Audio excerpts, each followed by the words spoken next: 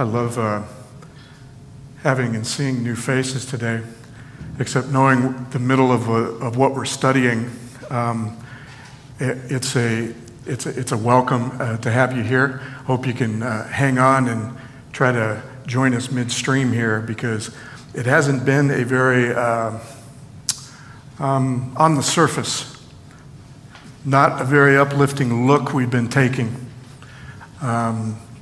We have been looking at Revelation 13 and history and prophecy and present condition of our church, and trying to reevaluate for us as Seventh-day Adventists what this message is, because you can't get to the three angels' message in Revelation 14 without having to go through Revelation 13 to figure out what these people in the three angels' message are preaching, because these beasts come first.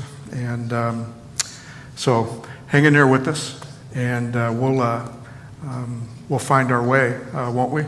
Laodicea. So,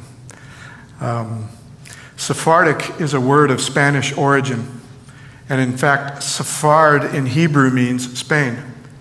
So we get the word Sephardic Judaism from that. In 135, the Romans expelled every Jew out of the area today known as Palestine, and they began to make their way around the world. And quite a hardy group of it settled in Iberia and peninsulas between Portugal and Spain, and thrived.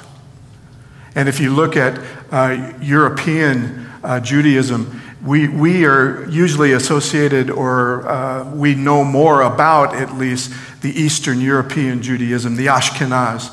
You know, that is more of the Russian and Eastern, like I said, Eastern Germanic and type of Judaism, the type that immigrated first. The Sephardic Jews, like I said, are more in the western side from Spain. And in the 14th century, the government of Spain and the Church of Spain conspired together in an honest effort, extending a hand, they said, in an honest effort to convert them. And in that, there were some that were converted, but they followed it up with what we know today as the Spanish Inquisition, because they didn't trust those conversions. And they even announced that once a Jew, always a Jew. It was in their blood. So those that didn't convert fell to the hands of the inquisitors. Jews were tried and burned for poisoning wells and bringing the plague and killing Christian children for their blood. Spain expels them all in 1492. Do you know where they found refuge? Pope Alexander VI offered every Jew refuge in an area around the Vatican. Alexander VI, by the way, his name was Rodrigo Borgia. So he wasn't known as a very honest or sincere or authentic pope. He was corrupt. He was wildly ambitious, and this is what the Encyclopedia of Christian History says about him. It may be his neglect of the spiritual inheritance of the church that contributed to the development of the Protestant Reformation. In other words, he was so politically in tune and taking care of that side of it, what we've been studying about this beast from the sea, right? Taking care of the nationalistic or the civil side of it, that he allowed the Reformation to begin to form. One of Alexander's papal decrees, by the way, was given out in 1493 to reconfirm the rights of the Spanish crown in the New World, because they had seen the reports that Christopher Columbus had been bringing back, 1492. So yes, the beginning, the monarchs, if you will, that expelled the Jews out of Spain were Ferdinand and Isabella. These invited Jewish refugees settled on the banks of the Tiber, not that far from the Vatican itself. And for 60 years, while the inquisitors threatened their very existence, they were kept safe by the popes that occupied the throne during that 60-year period. Then in 1555, Cardinal Gian Pietro Carafa, one of the leaders of the Roman Inquisition, who was a papal envoy to Spain before that, and was so enthralled and taken by the Spanish Inquisition, was part of the ones that started the Roman Inquisition. The inquisitor, an inquisitor cardinal, becomes Pope Paul IV. And he immediately urges a vigorous pursuit of quote-unquote spiritual suspects. So what's the first group you think he found? His Jewish neighbors down the street. He said it's absurd and improper that these Jews have erupted into insolence.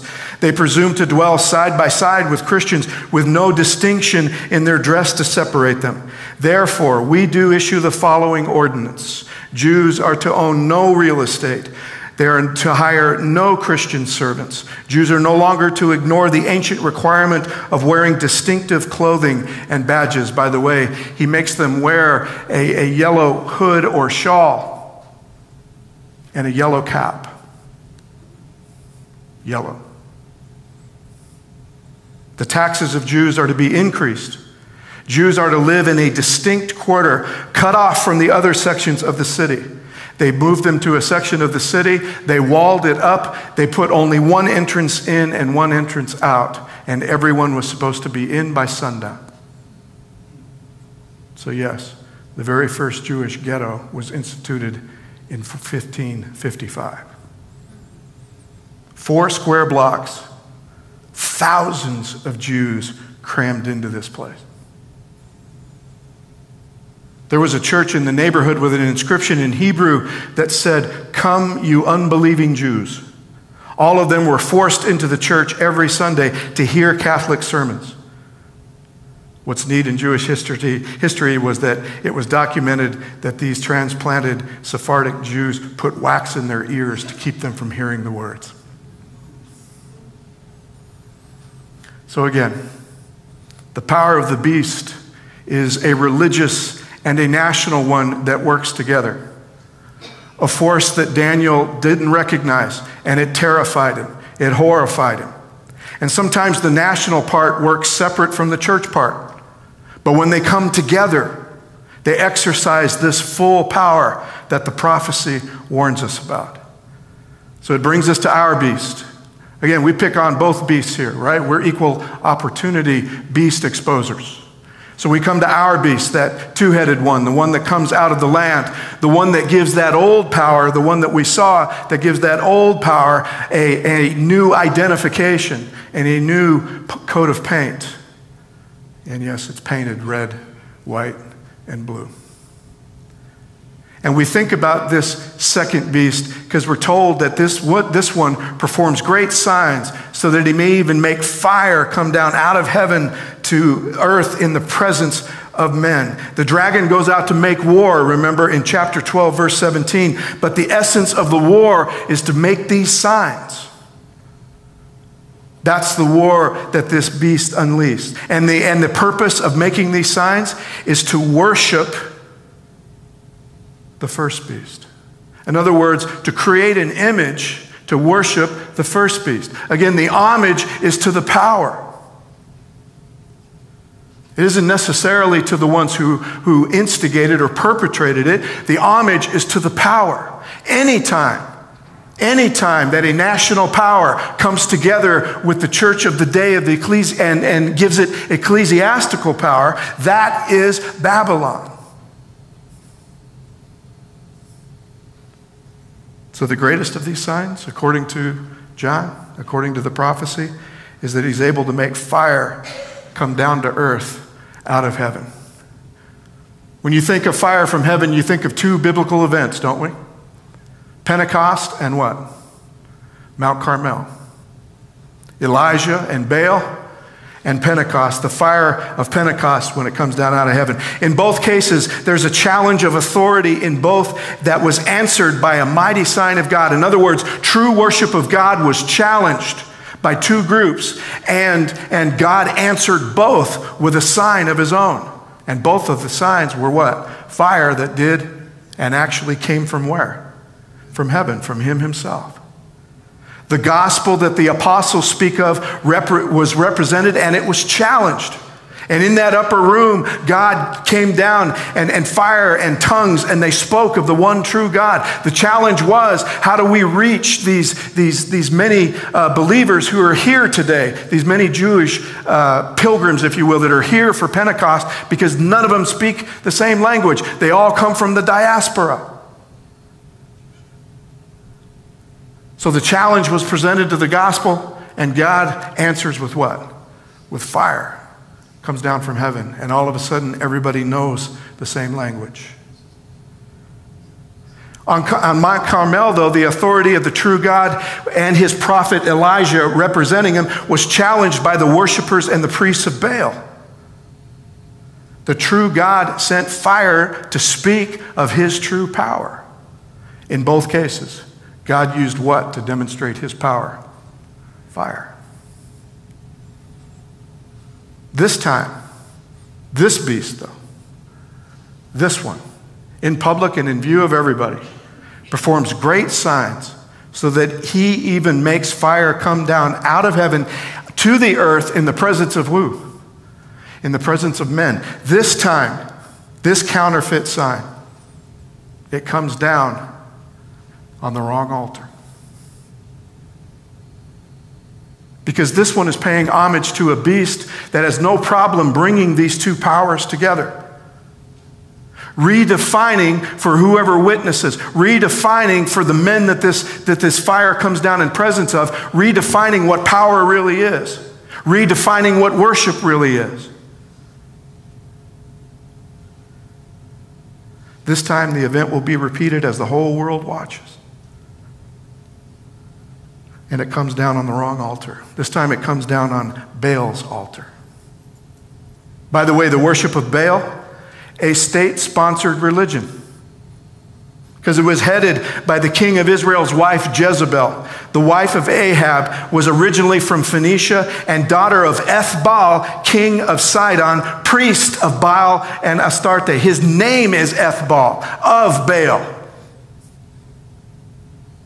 We know that he's at least a priest of the god Baal and the goddess Astarte, both fertility gods of the main religion of Tyre and Sidon.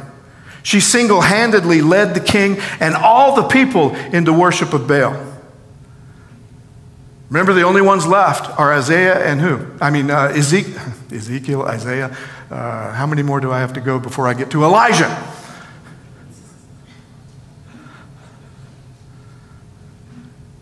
Elijah and how many others when he thought that he was alone, right? 70 others, right? That's it. She personally supported the 450 prophets of Baal with taxes, Israeli taxes, that Ahab collected himself. It's a near perfect Israeli version of the mixture of church and state and the trouble that we can get into when it happens. And you'll remember as we went through the 7 churches, the 2 churches that had warnings about Jezebel were the ones that began this from Constantine all the way up until about, remember, 1250 is what we were looking at. The problem with them was Jezebel. The problem with them was, again, this new power. This nearly irresistible seduction that the church has to reach out to get power that doesn't belong to her, to make it hers. So the dragon, as it's set that he has these 2 beasts, deceived the whole world to thinking that they are worshiping the true God. Trinity and all, by the way. The dragon and 2 beasts, the Father, the Son, and the Holy Spirit. The worship will be completely corrupted or perverted, if you will. And this one, this 2-horned one that we've been looking at for the past couple of weeks, he's lamb-like. He looks more like Jesus than the beast that came before him.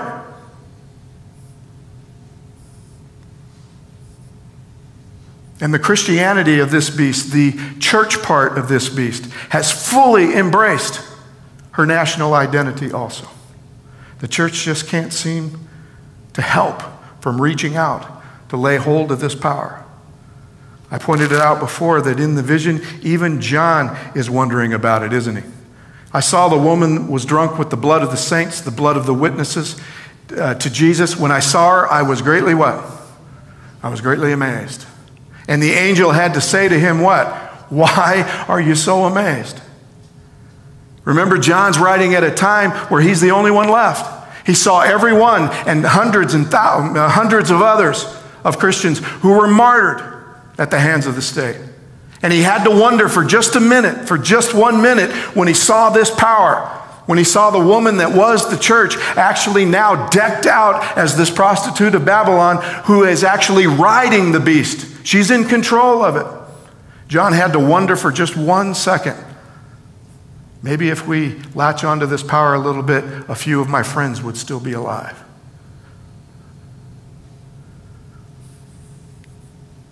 So this religious power, this mix of Jesus and America. I already went after America's perverted ideas of freedom, and I have no problem calling them that. Remember, we looked at the Constitution. We looked at what the document actually says and how it encoded slavery into it from the very beginning. In other words, the Constitution only provided for freedom for white men who had land. So it gets embedded into the North American church's soul.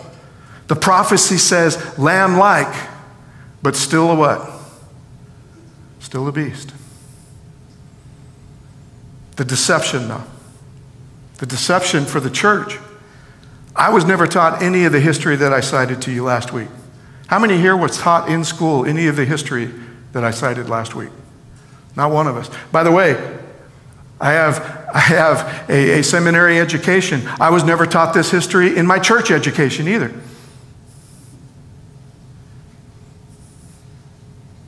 I would expect the deception on the national side, wouldn't you?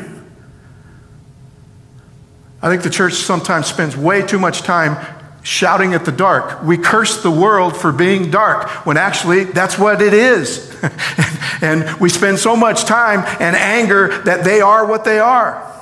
I expect that from the national side. Don't you? He's trying. We're trying. We really are. And by the way, I have no problem, absolutely no problem with us having to be citizens of any of these nations. We have to, don't we? I mean, by our very mission, we have to. We need to be present. We need to be showing these people what true power looks like. We need to be calling out this deception whenever we see it. We are here to love people as we have been loved. And in order to do that, we have to be in these nations, don't we? We need to be good citizens. The church part, though, that's the part that gets me. What's the one that we are truly in charge of? What's the one that we can really control? Our part, the church part. So can the church part have anything to do with this power? What is the answer to that? Can the church part have anything to do with this kind of power? The answer is absolutely not. Absolutely not. He called out with a mighty voice of Revelation 18, fallen, fallen is Babylon the Great. It's become a dwelling place of demons, a haunt of every foul spirit, a haunt of every foul and hateful bird, a haunt of every foul and hateful beast. For all the nations have drunk of the wine of the wrath of her fornication. And remember her fornication. Remember what her fornication, who it is. It's the church. It's the church that made the nations drink, not the other way around.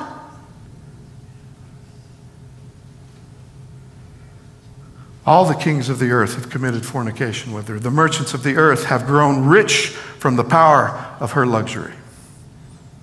I told you the very first papal bull or papal decree of Alexander VI was to make sure that Spain could still travel across international waters and have her spot in the New World. Why? What is the only reason why? What did opening up to the New World mean to merchants in the Old World?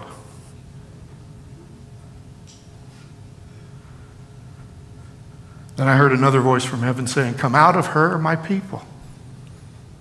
Remember, that's a message of hope. That's the message of hope that we all have. As long as we're here and as long as we're breathing, we can do what? We can come out. Come out of her, my people, so that you do not take part in her sins, so that you do not share in her plagues. Remember, this is the perverted church. This is the church that has completely embraced this kind of power. This is the church that allows her politics to dictate her theology, her politics to dictate her eschatology, her politics to dictate how she treats other people. We can't have anything to do with that church. So the problem is this nationalized church. It's been deified, right? This national identity of the church is completely deified in whatever nation it happens to be, ours included, and even more. The whole world wonders. Why? Because it looks awfully, awfully attractive. I said, I think that the reason that the beast looks so good and that the whole world wonders after the beast is, personally, it's exactly the kind of God we would create if we could create God. Imagine being able to be Jesus whenever you want, and then being able to be the dragon whenever you want. Because we all have that one neighbor we know we can't love, right? This God gives you permission to act on it. This God gives you permission to do something else about it rather than love. Even though Jesus keeps saying, you've heard it say, love your neighbor, hate your enemies, but I say to you, love your enemies. What? Really? And the beast church will let you do whatever you want. The beast church will let you say, well, I think that Jesus was really speaking metaphorically.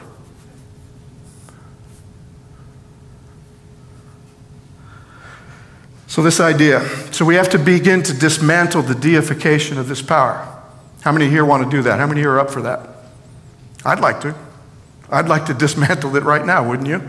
Oh, by the way, it's going to be with us all the way up until the second coming. Sorry. But what do we do about it while we're here? We can dismantle it.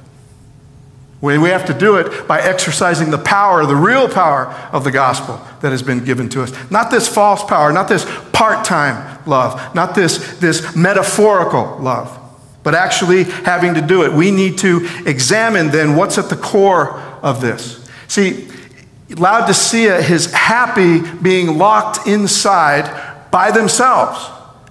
Jesus is outside the door of this church. A church that claims to be a church of Jesus Christ has actually locked him out. Why? Because I'm rich and have need of what? I have need of nothing. So we need to go after whatever it is happening on the inside, right in here, that leads us to believe that we have need of nothing. So I want to talk about a principle this week that we need to get at, a principle that I believe Laodicea has to get at and to begin to dismantle in our doors. Forget the nation. Let's talk about us. How did we get here? How did we get so comfortable? How did we get so lukewarm? What are we locked in the door with that makes us believe we don't have anything? And I need to say this very, very carefully. But one of the things that we're locked in with is that we're locked in with our Bibles, aren't we? The authority that the church gets from the inside, even though they've locked Jesus out, they believe they don't need Jesus because we have what? We have his word. And it's true, we do. It's true, we do. But what has that, or where has that gotten Laodicea? To actually believing that we could lock Jesus out because we're good Bible students? In fact, not only do we have that, we also have a supposed lesser light shining too on the greater light. We have even more revelation, and we call it present truth. So I need to get at a principle here, and it's a principle that I've been to before. But I continue to come back to it because I really think that we need to begin to discern between the two. God's word. What really is God's word? So I'd like you to meet with me at the foot of Sinai. Moses brings Israel to this mountain to offer them what he offered Moses 40 years before. Just the Lord used to speak to Moses what? Face to face, as one speaks to a friend. The entire Exodus is a journey to go get all God's kids, bring them to the mountain, Moses, because I want to do for them what I've done for you. Which means they all have an opportunity to meet God what? Face to face. He asks a friend of his to bring all of Abraham, Isaac, and Jacob's children to him. The ones that he promised Abraham he would have. The ones that he promised Abraham would be his. Bring him to the mountain so they can have your opportunity. He puts them through 3 days of elaborate preparation. And on the third day, he says this, prepare for the third day, because on the third day, the Lord will come down upon Mount Sinai in the sight of all the people. I once wrote a paper that talked about all the good things that happen on the third day. Tons of good stuff happen on the third day in all the Hebrew scriptures. Salvation usually happens on the third day. Speaking of Elijah, in the third year, on the third day, 3.5 years, the rain started after that confrontation between God and Baal.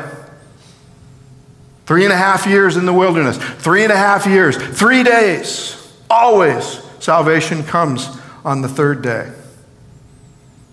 Prepare for the third day, because on the third day, the Lord will what? He'll come down on Mount Sinai. In the sight of who? In the sight of all the people. He's going to show up. After 400 years in slavery, has an Egyptian god ever offered to come down and be with the Egyptian worshipers? That's not the gods we know in Egypt, right? That's not Ra, that's not Nut, that's not any of them, right? That's not the Nile, that's not the sun. None of them ever offered. This one says, I'll come down. On what day? On the third day.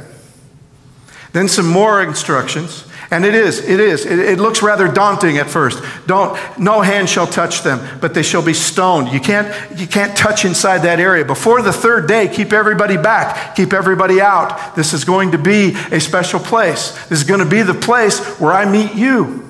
By the way, in prophetic history now, in Hosea and everywhere else, the honeymoon of God and his people is always described as right here. That was our honeymoon in the wilderness because it was just you and me.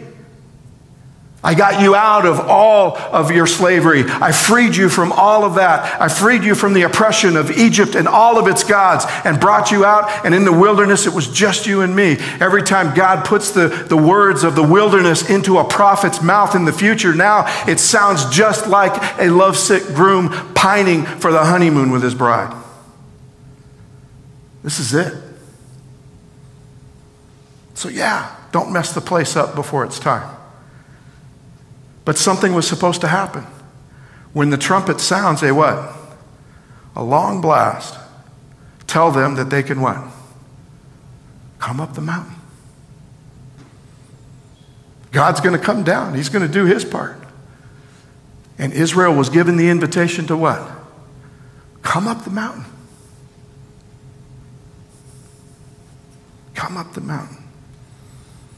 And did they accept the offer of this friendship with the living God of the universe? Did they?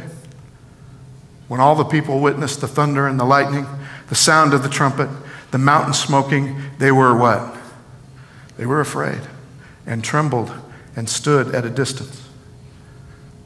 What'd they miss? In the midst of all that, I'm not saying that they were liars, and I'm not saying that they didn't have reason to tremble. The mountain was actually quaking. The mountain was full of smoke and very loud in noise. The thunder and the lightning is right there.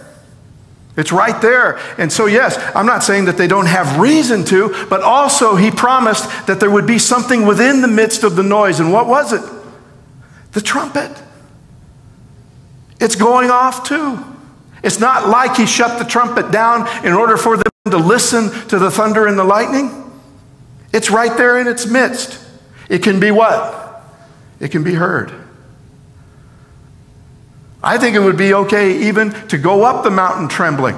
I'm good with that. He would be good with that. But they absolutely refuse, don't they? 400 years of slavery. 400 years of being convinced that when you hear thunder and lightning, it means that gods are angry. And not just are they angry, they're angry with you.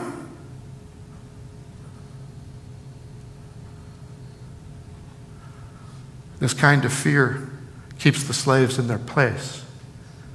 Slaves cower because they're oppressed, and they're subservient to this fear. They're missing the point.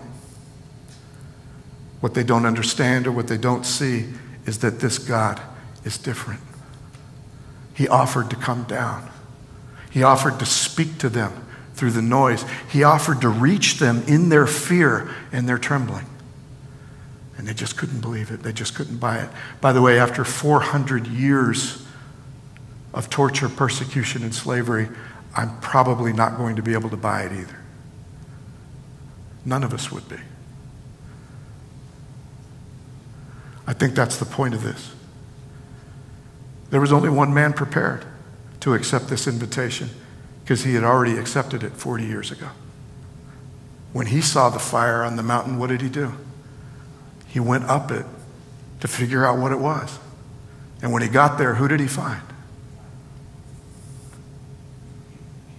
Remove your sandals, Moses, because it's just you and me now. So I think this is the place where the children of Abraham broke their real father's heart.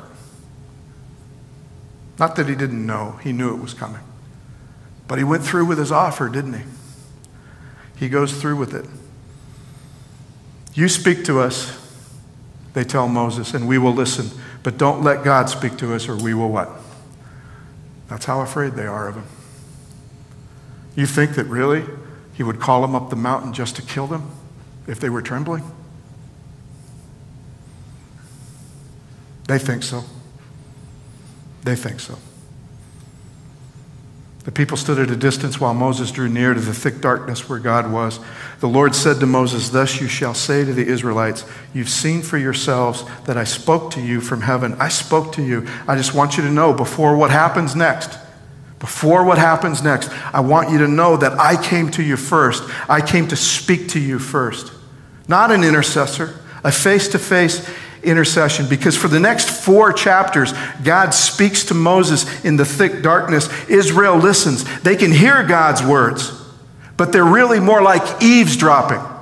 The only one that's getting the full presence of God is Moses himself. He's inside the cloud. And by the way, Israel is out there not because God said, well, you know, if you're going to remain sinners and kind of idol worshipers of Egypt, I'm going to have to lock you out. No, they're out by choice, aren't they? And God gives them what they ask for. They want a limited presence. They want the same relationship with this God that the Egyptians had with their gods. Because every god in Egypt has their own priest and priesthood, right? They speak to their gods through intercessors. And the message is always the same. The intercessors always come back. Well, God's pretty ticked at you again. Look at it. Listen. Thunder, lightning. You make the sun angry in Egypt and it'll bake the skin right off of you. You anger the Nile and it'll flood.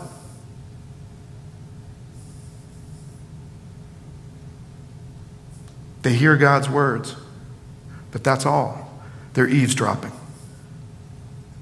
That face-to-face friendship is what they're refusing. The one thing that could dissolve their fear, an opportunity to get to know him for who he really is and what he's offering to them. So later, God calls Moses up the mountain and he keeps him there 40 days. 40 days this time. Not 4 chapters, but 11 chapters of how this priesthood and this sacrificial system is going to work. That's what you see all through the rest of the book of Exodus. It's pretty much all about this. After all that, Moses then is carrying down what we think is something good. When God finished speaking with Moses on Mount Sinai, he gave him what? He gave him 2 tablets of the covenant, tablets of stone written with the finger of God. That sounds pretty good. This is the part of the movie where everybody thinks that it's good. Charlton Heston thought that it was good, right? Everybody thinks that this was what it was all about, that this is what it was for. But what we forget is that this is the results of them refusing the invitation to walk and to talk with God. They've backed him into a corner that now he has to what? Now he has to write it down.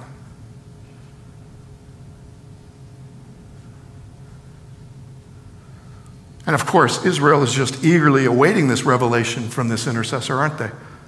They're just eagerly awaiting. They're all there trembling on their knees, waiting for Moses to come back down with this, aren't they? When the people saw that Moses delayed to come down from the mountain, the people gathered around Aaron and said to him, "Come make gods for us who shall go before us. As for this Moses, the man who brought us up out of the land of Egypt, we do not know what has become of him." What are they doing with their fear? They're trying to find a reason not to fear anymore. They're going back to what they know. At least this we can control. By the way, the only difference between idolatry and worshiping the living God is the worshiper himself. In idolatry, the worshiper's in charge. The worshiper can make the God. The worshiper then can make the God do whatever the worshiper wants. And by the way, if the God doesn't act the way the worshiper wants, what can the worshiper do? Just make another one. The only difference between idolatry and worshiping the living God is who's in charge of worship. They're taking control. We worship idols because they're safe. Or we at least believe that they're safe. It's because we can control them. Israel's doing exactly what we would do. By the way, not only did Aaron say yes to making this mold and melting the gold that God gave them, by the way, from the plunder of the Egyptians, and making it into a golden calf, he's the one that tells them, here are the gods that brought you out of Egypt. By the way, Aaron, the first one to be high priest in this new system, he made the golden calf, and he calls them their gods.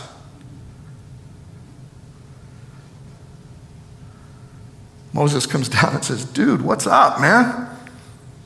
And Aaron goes, you know how these people can be? You know how stiff-necked and obstinate they can be? I said to them, whoever has gold, take it off. So they gave it to me. I threw it in the fire, and out came this calf.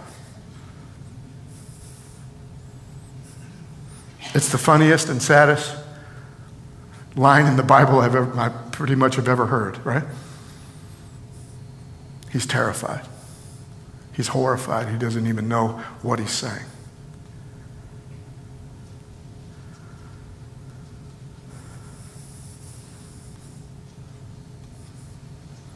So anyway, after this, Moses loses it a little bit, doesn't he? He doesn't remain calm. He loses it. He breaks the tablets.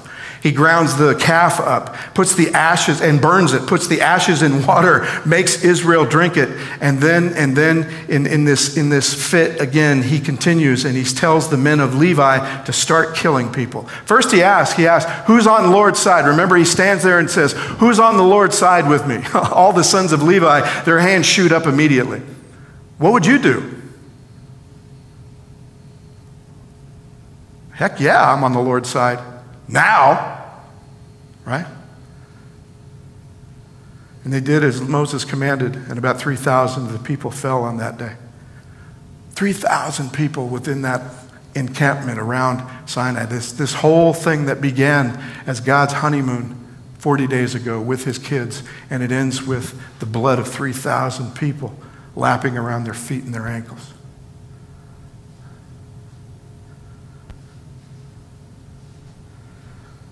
Today you've ordained yourselves for the service of the Lord, each one at the cost of a son or a brother, which means that they killed the men. They killed the men for instigating this. And he said that there wasn't anybody there who was not touched by this. They lost a son or a what? Or a brother. And you can read this next line the way you want, but the way that I read it, and he says, so you brought a blessing on yourselves today. Moses might as well ask, do you guys feel blessed now? See, because that's what earthly gods ask for.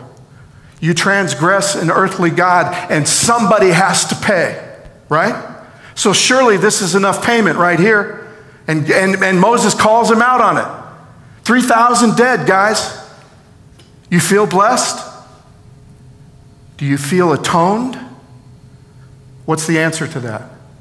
No, absolutely not. That's Moses' tone right there. And it gets him to think of something crazy. It gets him to think of something absolutely crazy. The next day, Moses said to the people, you've sinned a great sin, but now I will go up to the Lord. Perhaps I can what? Perhaps I can make atonement for your sin. What's he going to do? The only one that has a face-to-face relationship with God has decided that he's going to go back face-to-face and ask God for something. And what is it? For forgiveness.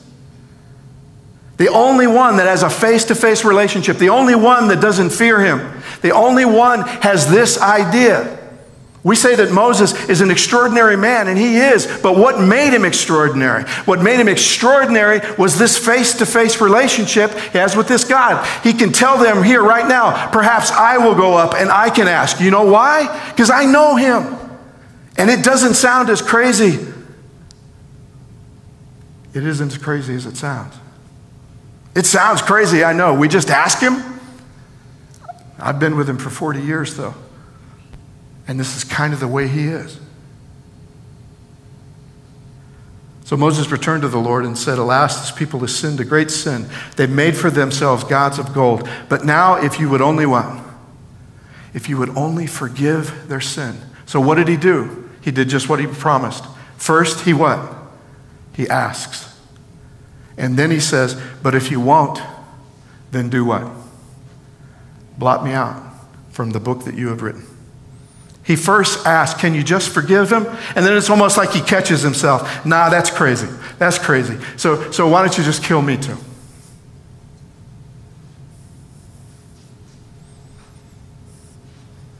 Die for the people. They deserve death. So why don't I die in their place? You know, Paul has that analogy too in the book of Romans, in Romans chapter 5. When he's trying to explain what Jesus really did, you know, that somebody who would die. And he said, you know, nobody's going to die for somebody else. He says, nobody will do it. He said, maybe, just maybe a real good man might die for another, but otherwise, no, right?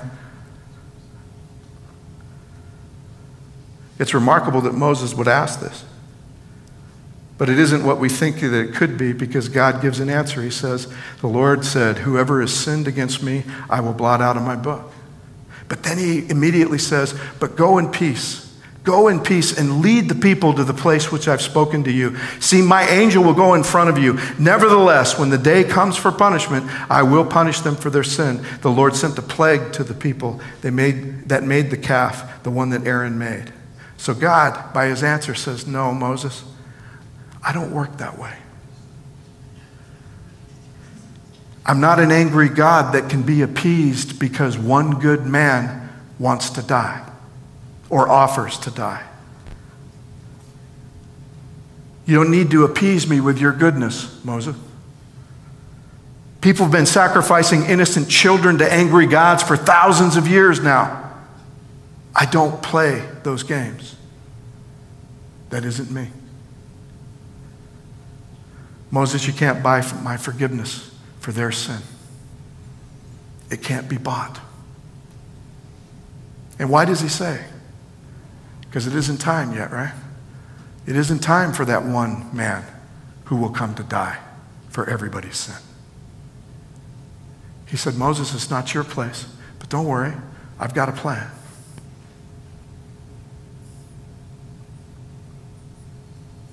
And by the way, the beautiful reward that Moses gets is that he gets to see Jesus 1 week. He gets to go down and with Elijah see Jesus for a week before Jesus dies on the cross for everybody's sin. He asked if he could see the glory and the salvation of Israel. He wasn't allowed to see it from Mount Nebo. He got to see it on the Mount of Transfiguration.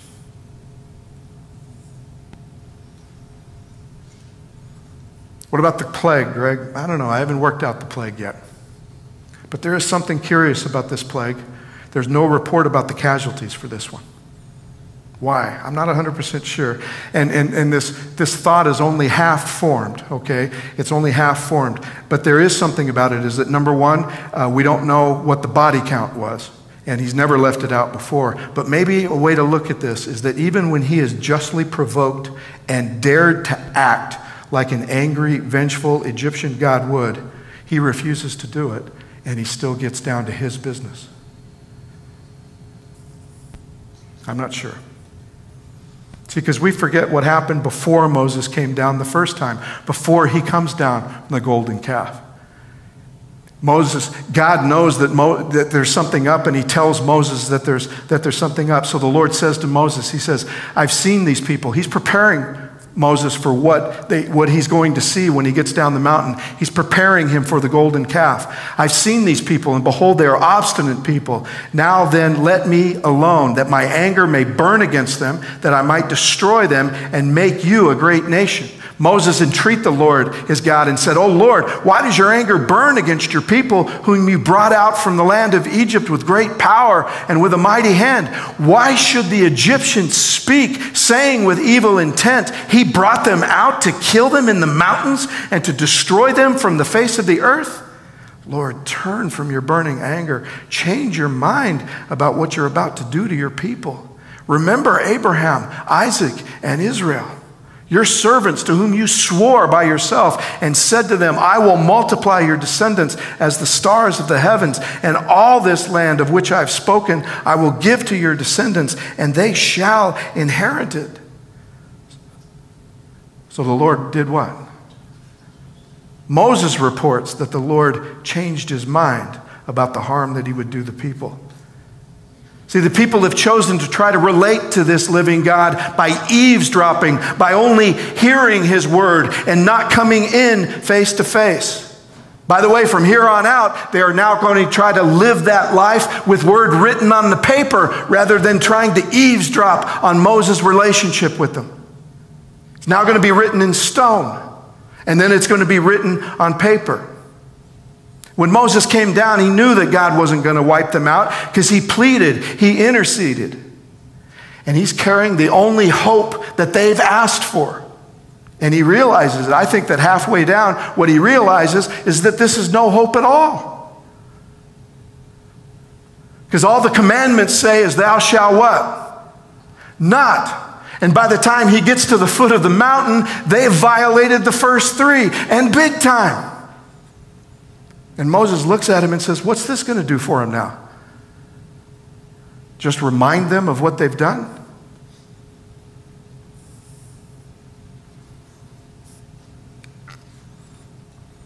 I don't think he smashed him because he was angry.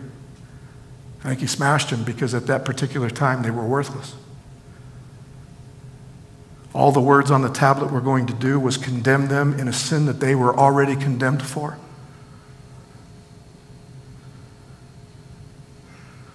And the only one that could do something about it is still up the mountain, and they're still down here refusing to go to him. And Moses knows it.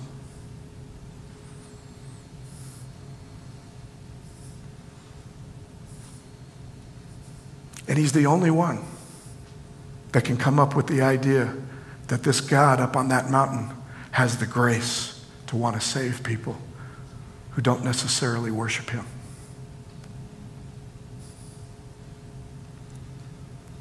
He pleads with God. He risked death at that moment for all he knows.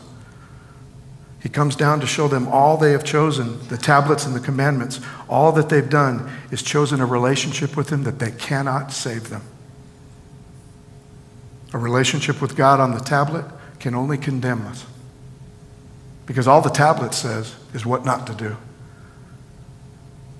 of what we've already not done.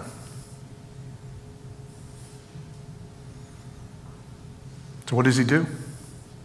He goes back up the mountain. Comes back down, by the way, with brand new ones. Brand new ones. And what did they do with it? It's funny, I'm not even sure that they read it first. What did they do with it? They immediately stuck it in an ice chest. That only one man was allowed to even be near the ice chest for one day a year. And again, if you think this is something if you think that this is something God wanted, this relationship, always remember that the Lord used to speak to Moses what? Face to face, as one who speaks to a friend.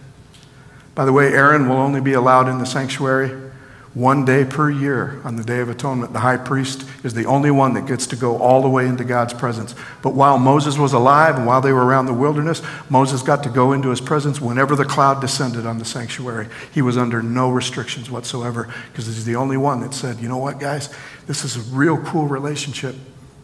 I wish you would come with me.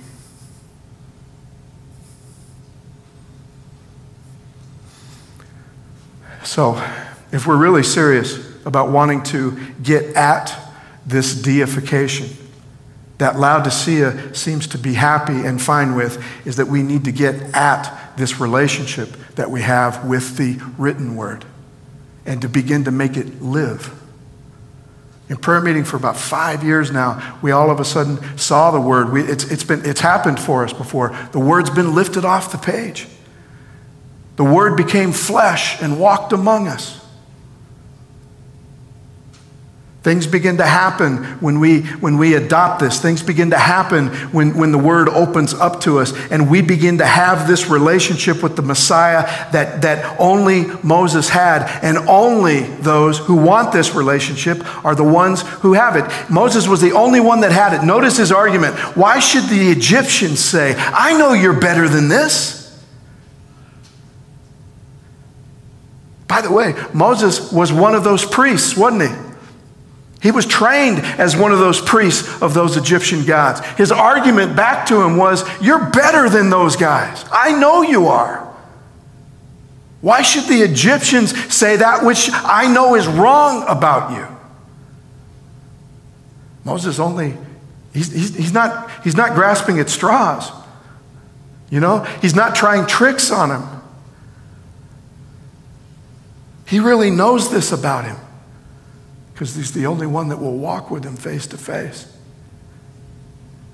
Is he extraordinary? Yes, he is. Because at this time, he's the only friend of God.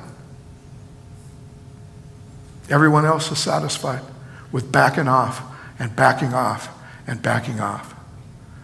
Till we get to the day when you're reading in the Gospel of John that the religious leaders, that the church of the day are even willing to separate themselves from Jesus and holding their Bibles in front of him as proof that he can't be who he claims to be. They use his scriptures to tell him that he's not of God. They use the dead word on the page or on the tablet to tell the living word that he's not of God. You search the scriptures because in them you think you find eternal life. But it is they that testify of me, and you refuse to come to me to find life. If we're going to get at why Laodicea thinks that they have need of nothing, one of the reasons why is because they seem to only be able to worship God on the page and on the tablet. And we refuse to open the door. Because it's a whole lot easier to justify and to rationalize and to make the scripture say. I pointed out last week that the church has been making the scripture say whatever she's been wanting them to say. They can do that when it's only on the page. You can't do that when the living word walks in the room and proves every bit of what you're interpreting, of what we're interpreting, and blows it away with one statement like, love your enemies. Wait a minute, there's a bunch of pages in here that says I can hate my enemies. There's a bunch of pages in here where God wiped out my enemies for me. But the living word comes in and says, yeah, you've heard it said, but I say to you. And not only did he say it, he lived it.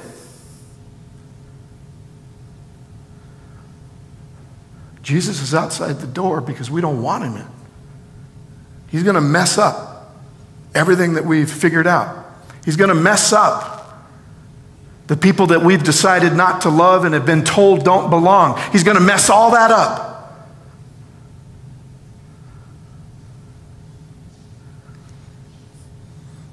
Because when he came to prove one thing. On that day you'll ask in my name. I do not say to you that I will ask the Father on your behalf. We talk about Jesus being our intercessor, being our high priest, and he is, he really is. But he doesn't intercede the way that we think that he has to intercede. See, a priest of one of those angry gods has to go in to appease the anger of the god, for him to not take it out on the worshipers. Jesus said, I'm not going to go in and do that. You guys don't have to ask me to do that. I won't ask the Father on your behalf. Why? For the Father himself loves you. Because you've loved me and have believed that I came from God, the Father also loves you. He said, when you're looking at me, you're looking at the Father. That's a relationship that Israel never had with the Father. Like I said, Israel now for thousands of years since Sinai, they've been rolling the dice with this God up on the mountain. They don't know if they're going to get manna in the morning or a plague and a curse at night.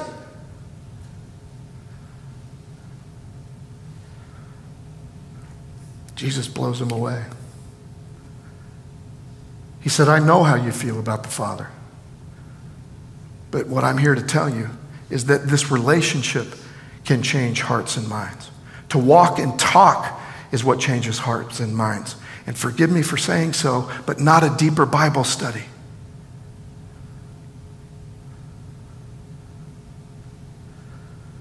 Because the word on the page can't. The word on the page can only introduce us to the living word. Eventually, we're going to have to let him in. Or we can continue to be content with the half condemnation, half love, whatever that the tablet tells our fallen and selfish natures what's good and what isn't, especially about other people. And we've already seen who the beasts find, right? Who the beast finds attractive. The rich, the powerful, the ones that have money. The church of the beast is based on that. It's based on power of money and numbers and popularity. The church of the Lamb that was slain is based on love, and that's what makes it unpopular. And remember, the people that worship at the church of the Lamb that was slain always look like they're losing in this game. The beast always looks like he's winning. Because love on a planet that has fallen and is living out its selfishness, one act of selflessness, it looks stupid. Why are you wasting your time? Why are you wasting your time dying for somebody else? This is what changes hearts and minds. Open our minds. Possibility that God simply loves us. Period. Now, whatever we read after that has to be looked at through those lenses. And the only way that my heart and my mind will ever be changed about that is to continue to walk and talk with him. Am I going to be all that I should be the moment I begin to talk with him? No, that's not how relationships work, right? That's not how love works.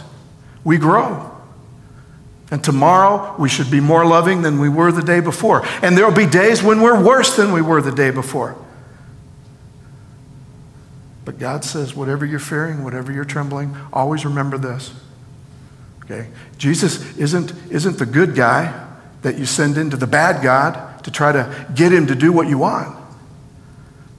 Jesus said, if you believe in me and you believe that I loved you, then you're going to have to accept the fact that the Father loves you too.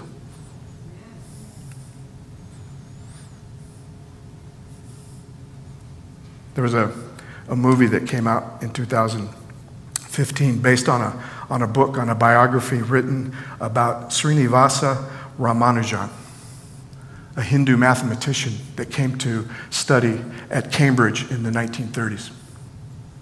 And he had no formal education at all.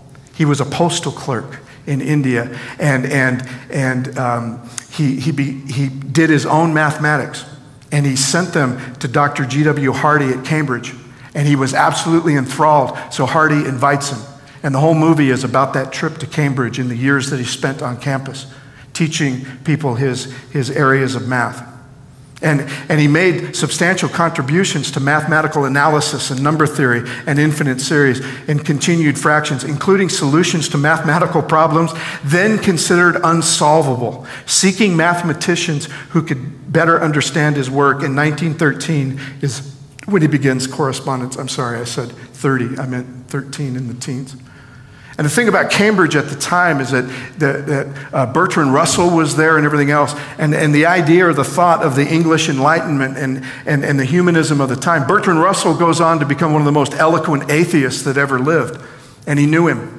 You know, and Hardy was also. Hardy tells Dr. Ramanujan, well, he didn't get he's an honorary doctorate, he didn't need it, but he tells him always that he didn't believe in God. And there's this line in this movie that was in the book that Ramanujan told Dr. Hardy when he said that he didn't believe in God. Even though Ramanujan believed that math was proof that there was a God. That this Hindu said, the reason that I know that there is the divine is because there's math.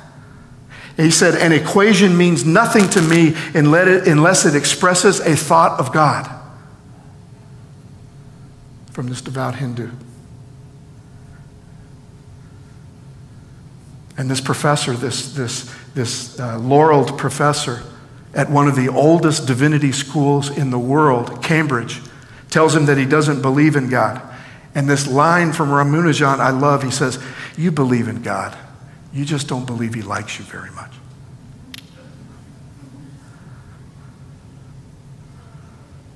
On that day you will ask in my name. And I don't say that I will ask the Father on your behalf. For the Father himself loves you. Because you've loved me and have believed that I came from God. So the first thing we have to get at is this healthy or not so healthy relationship we have with the written word, and somehow get it to open the door for us to the living word. It isn't enough to read and to study, or even to read and study and pray. There comes a point in time when we need to walk and talk with the living word. So I'm going to spend the next couple of weeks, except next week. Next week we're having communion. And we'll take a break from the beast. And we will shy away from the beast. We don't want to invite him to our communion table, right? It's just us and him. But the next 2 weeks, I want to get at this. I want to get in behind the door at Laodicea and see if we can sever at least a couple of unhealthy relationships to get us up to the door and unlock it and let him in. To where you and I weren't even members of Laodicea anymore. To where we actually begin to live that in our circle, no one shall miss the grace of God. Thank you for holding on with me. Thank you for giving me your time.